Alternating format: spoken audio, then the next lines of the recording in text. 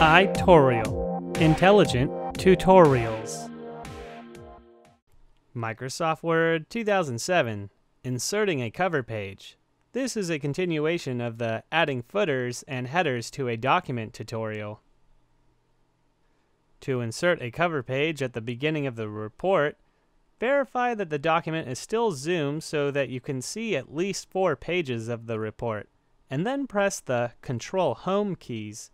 The insertion point moves to the beginning of the document, so you don't have to move the insertion point to the beginning of the document before you insert the cover page.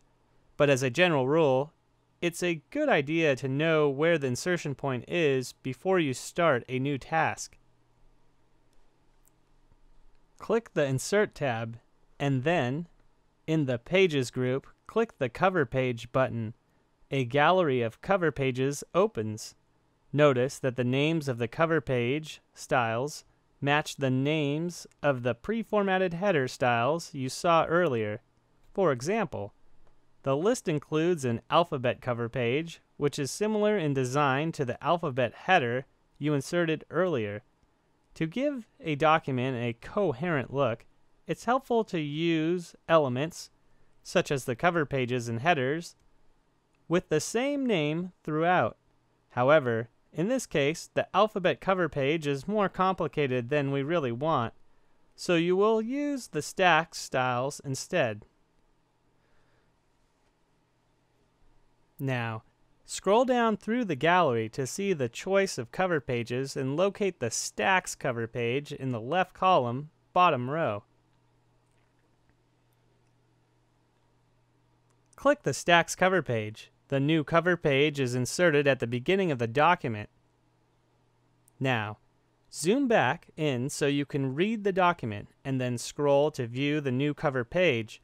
The insertion point is positioned in the upper left corner of the document just above the page break line.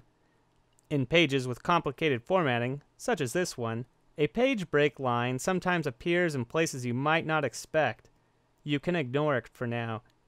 On the right side of the document, you see controls for the title and the subtitle.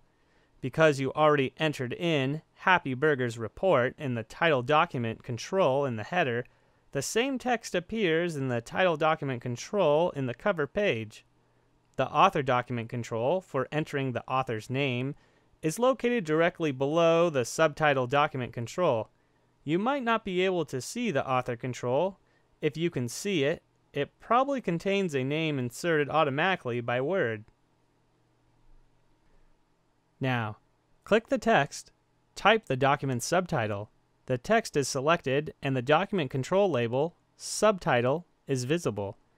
The Table Tools contextual tabs appear on the ribbon because, although you can't tell by looking at them, the document controls are actually organized on the page in a table structure.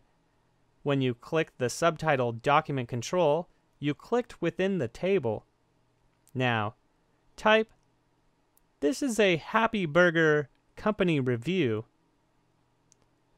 Word formats the subtitle in a table cell below the title.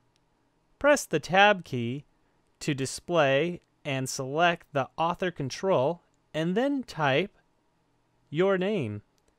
The cover page now includes a title, a subtitle, and your name. Save your work if you like. Nice work! You've just finished inserting a cover page. That's all for this tutorial. Thanks for watching, and we hope you come back to watch another iTorial tutorial sometime soon.